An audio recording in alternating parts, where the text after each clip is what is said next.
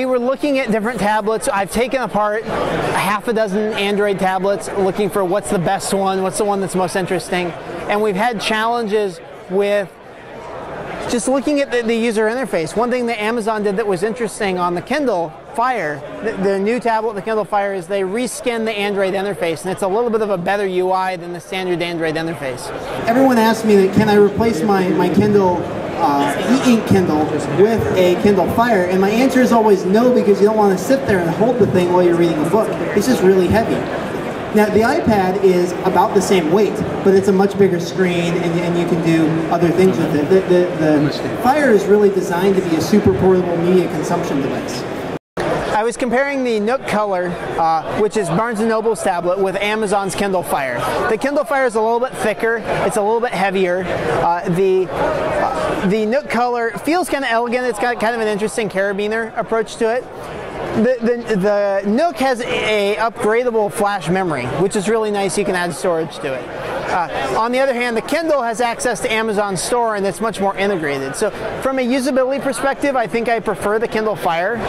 But from a repairability, upgradability perspective, I really like that the storage is upgradable on the Nook.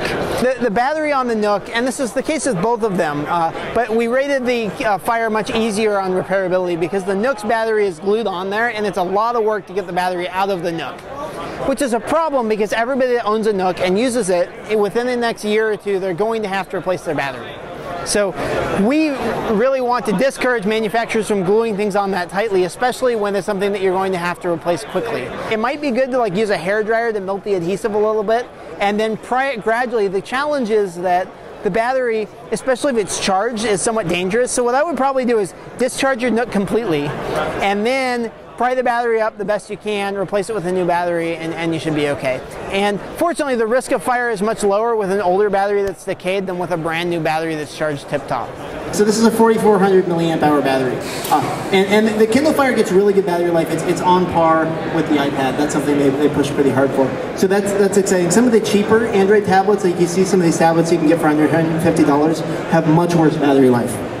The Nook has one of the strangest circuit boards I've ever seen. The circuit board design is like a picture frame, and the LCD sits in the middle. And the reason that they did that was to decrease the thickness of the device. So normally you have the circuit board, and then you have the display, and they combine together to make the device thicker. And they were able to get the Nook thinner by putting the circuit board on the outside of the display, so they're not additive thickness-wise. Now, I thought that was sort of an interesting concept. I haven't seen anybody else do that, and it's sort of an odd circuit design, but it worked. There are a lot of design similarities between the Kindle Fire and the BlackBerry Playbook. BlackBerry had been pushing really long and hard for a low-cost tablet.